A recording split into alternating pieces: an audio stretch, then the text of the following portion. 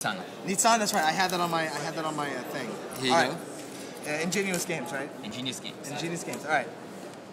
All right. You can go. We are here right now with Nitzan from Engineous Games. Hello. I'm of course Matt here from TouchGen. This is a game I saw a year ago, and I couldn't say anything about it, and it was my favorite game probably from this iPhone summit I went to. So he is going to show us how to make a game here in 2 minutes with Sketch Nation Shooter.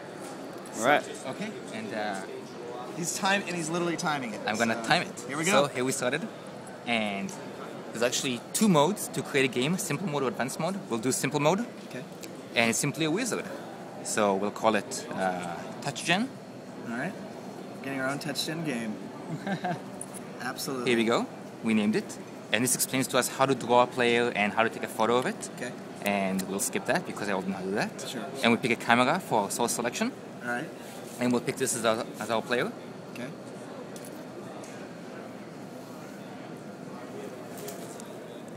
Take a photo. And we're going to use this photo. So just nothing special as far as that goes. Just Would you be draw able to it. use a color picture if possible? Yeah, of course. Okay. You can use So a pretty color much picture. Whatever you take a picture of, as long as it's got As long as it's good border. white or off-white piece Got of it. paper and has a nice border. Got it. Got it. Okay. All right. That works. And here we go, and it worked. Got it. And now we're going to create an enemy. Explains to us how to do an enemy. All right. And we're going to go over here This is where we take a picture of Dave for those watching. Anyways. with the camera. Got it. And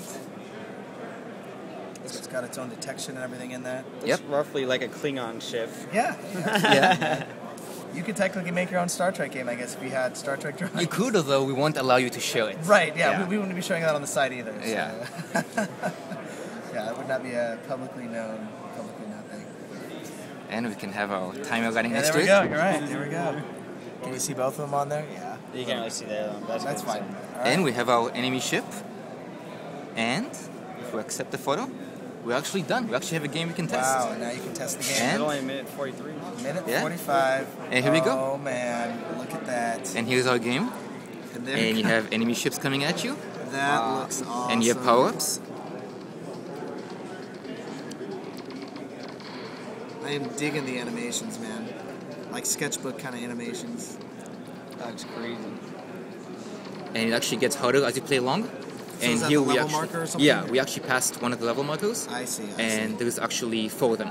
Okay. At which point the game ends, and Right. you actually, every time I kill somebody, you can see my multiplier is increasing. Oh, yeah. And so there is some strategy to getting a high score. Right. And right now it's a very simple game, there's only one enemy. Right. So let's go ahead and quit. So that's because we probably